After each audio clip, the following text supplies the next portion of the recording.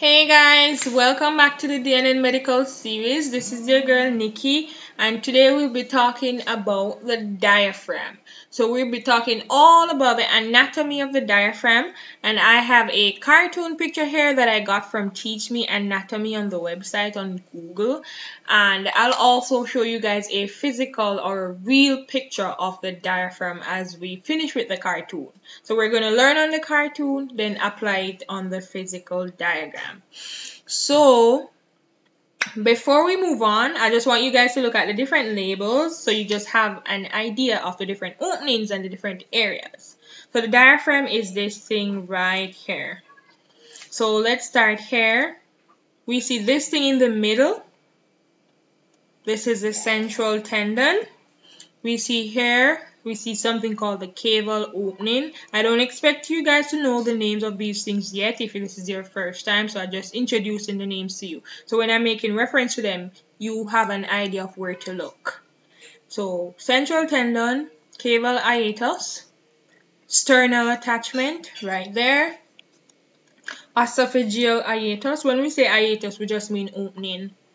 And aortic hiatus or opening, and the last one on our diagram is a vertebral attachment. Okay, so now that we have a general ideas of the different areas, let's just talk about what is the diaphragm.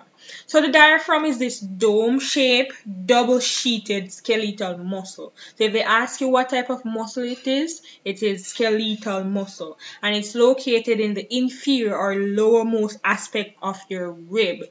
And what are the function of this big organ? So firstly, it separates like the thoracic portion of your body from the abdominal portion. So basically it separates your chest part from your belly part, basically.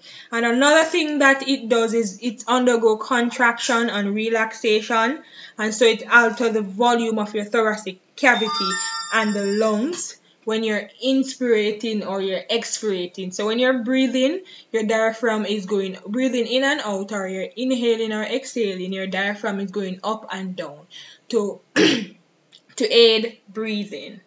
So yeah, that's your diaphragm, the function. And so we're going to just go on to the different anatomical positions. So as I said, it's the lower aspect of your ribs, and it basically have different attachment. So you have peripheral attachments as well as central attachment. So you know that peripheral would be in the center, peripheral outside of the center. So it has three peripheral attachments. So the peripheral attachments are like the lumbar vertebra. So you can see the lumbar vertebrae here. We call this a vertebral attachment, as I just introduced to you guys. And the lumbar attachment and the arcuate ligament you can find peripherally. Another thing we can find peripherally is basically the costal cartilage of ribs 7 to 10. So ribs 7 to 10, and it attaches directly to ribs 11 to 12. So basically, peripheral attachment for your diaphragm is your lumbar vertebra as well as your costal cartilage of ribs 7 to 10. And the last thing peripherally is the xiphoid process of your sternum. So you can see this. I made it the sternal attachment right here. So peripherally, again, we have the lumbar vertebrae. We have costal part, the part attaching to the rib cage, and we also have the sternal part or the sternal attachment attaching to your sternum. So remember, when we say peripherally, we mean outside of the center. This is the center. Outside of the center, we have sternal attachment, vertebral attachment, as well as costal attachments. So when we move on to talk more about the vertebral attachment, we have some crus. So we call these little tendons or little attachments, we call them crus. So we have a right crus and a left crus. So basically on a specimen, your right is actually the left part of the body, and your left is actually the right part of your body. So it's like you're looking from somebody, foot looking up into their face. So they're laying down on the bed and you're down at their feet looking upwards. So their right is your left and your left is their right. So this is right here, which would be the person's left. So So let's start with the right crus, which is this one. Since it's our left, it is the right crus. Hope you guys understand this concept. So the right crus arises from here 1, 2, 3. You can see lumbar 1, 2, 3 basically, vertebra and their intervertebral disc, and you can look at the fibers. Watch me use the cursor. Look where the fibers are going. You see that the fibers come around this opening, and what did we say was this opening again? The esophageal hiatus, or the esophageal opening. So the right crus fibers encircle the esophageal hiatus or opening and forms a splinter. So it's called a physiological splinter to prevent the reflux of gastric content. So reflux of content coming from your stomach to go back into your esophagus. So you don't want that. So the right crus, not the left crus, the right crus of your diaphragm help to wrap around your esophagus and help to act as a physiological splinter to prevent gastric reflux. And the left crus is here, nothing much about it, it's just there, attaching to lumbar vertebrae 1 and 2 and their intervertebral disc. So the next thing here, this big thing in the center, we finish with the peripheral now, guys. We're going to the central process. So the central process is here. You can see this discoloration is a lighter color. You can see it on the actual specimen that it's a lighter color. In the center, we have the central tendon. And it's just basically muscle fibers of the diaphragm combining together to form this tendon in the center right here. Now, we're going to look at something super important. We have some openings. What are these openings for? So we have some things going through these openings, and they're super important because they'll definitely ask this in exam. What goes through these openings? So remember, I started with this one. We're going to start with this one. It's called the caval hiatus, or the caval opening. So if you look carefully without me telling you, you'd see that the caval opening is actually in your central tendon. Can you see that? So this one is in your central tendon. The others, not so much, but the caval opening is in your central tendon. And how I remember which one is in it, I just say caval starts with a C, central starts with a C. So the caval is in the central. So that's how I remember it. And what goes through your caval opening? If it's a caval opening, you'd expect the inferior vena cava to go through it. So the inferior vena cava go through this one, as well as terminal branches of your right phrenic. What did I say? Right phrenic nerve. Not your left, but your right phrenic nerve. So remember, as I said before, this was your right crus. So we're on the right side, basically. The caval opening is on the in the central tendon towards your right. So what goes through it? If you call it cava or cava, it can be inferior vena cava or inferior vena cava, as well as your right phrenic nerve. The phrenic nerves are nerves that supplies the diaphragm.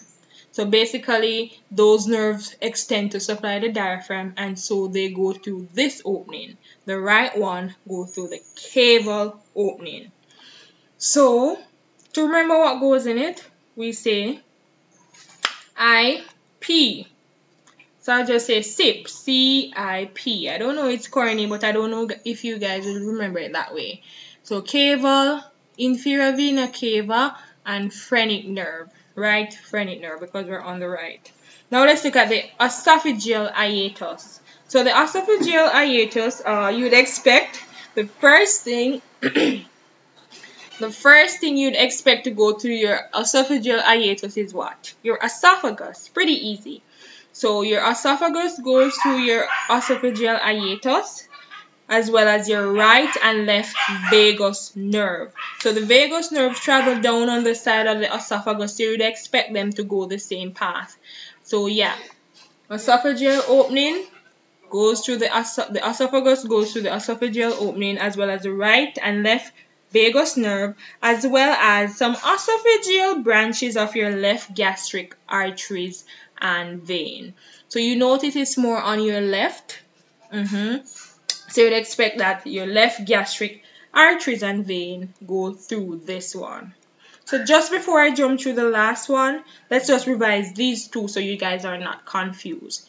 Caval opening in the central tendon, mostly to the right. What goes through it? Infina vena cava and right phrenic nerve. Esophageal opening, the right crus of the diaphragm wraps around it, forms a splinter, and what goes through it? The esophagus and the right and left vagus nerve that travels with the esophagus, as well as esophageal branches of the left gastric arteries and veins. So the last opening we have here is the aortic opening. So when you hear aortic opening, it's pretty easy. You'd expect the aorta to go through it. So the aorta goes through this one, the thoracic duct goes through this one, and the azygos vein go through this one. So I think I remembered it by ATA. Aorta, thoracic duct, and azygos vein.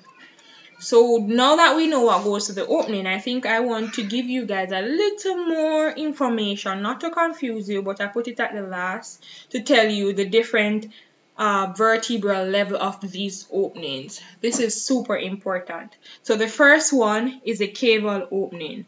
You notice here, this one is higher than the other one.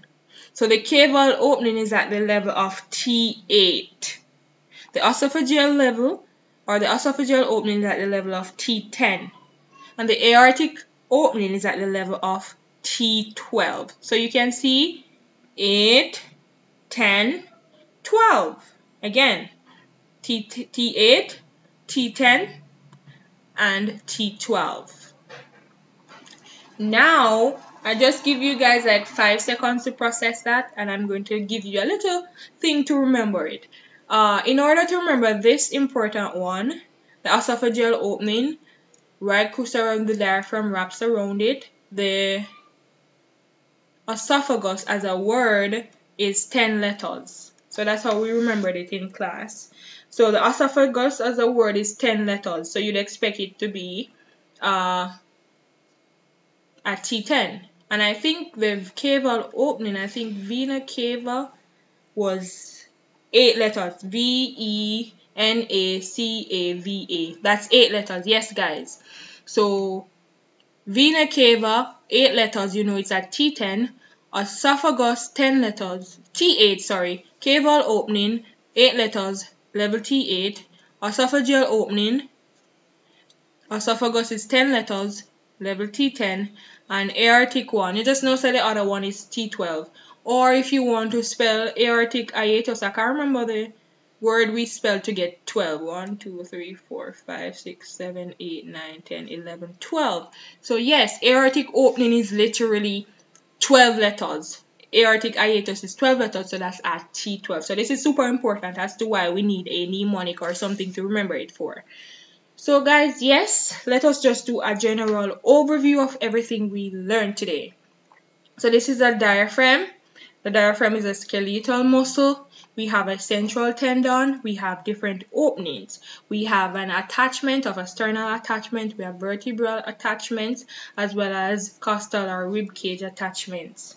So here, the central tendon holds a hole, and this hole is called the caval opening, which is at the level of T8, and what goes through it? Infina vena cava and right phrenic nerve. The next one is the esophageal hiatus. Esophagus is 10 letters. What goes through it? Left and right vagus nerve, as well as the esophagus, as well as esophageal branches of the left gastric arteries and veins. And the aortic hiatus is 12 letters, and it's at the level of T12. And what goes through it? The aorta, thoracic duct, as well as, what's the other A? I want you guys to tell me the other A without me saying it. The azygos vein. I'm sure you guys said it. And that's basically it for the anatomy of your esophagus. And yes, one last thing. The esophagus is supplied by the phrenic nerves, C3, 4, and 5. So remember the mnemonic 3, 4, 5 keep the diaphragm alive. So those are what supplies it. Phrenic nerve, roots 3, 4, and 5. So that's basically it for your esophageal. Not for your esophageal. That's basically it for your diaphragm today, guys. So yes, guys, as I promised, here's an actual real life diaphragm. You can see it here.